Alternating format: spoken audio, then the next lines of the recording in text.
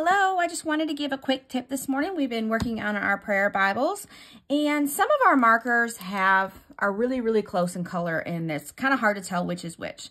So putting your tab right on the marker itself, or the highlighter, I'm sorry, so that way you know exactly which color it is. So you know, like this one I'm using for red since I don't have a red. This one does not look yellow, but that's what I'm using for yellow.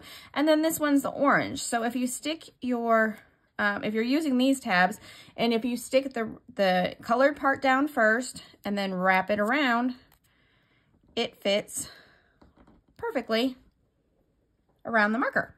So yeah, so that way you can tell easily at a glance which highlighter you're using for which. Oh, I didn't get it down good enough. Which highlighter you're using for which color. So that's my tip for this morning. Have a blessed day.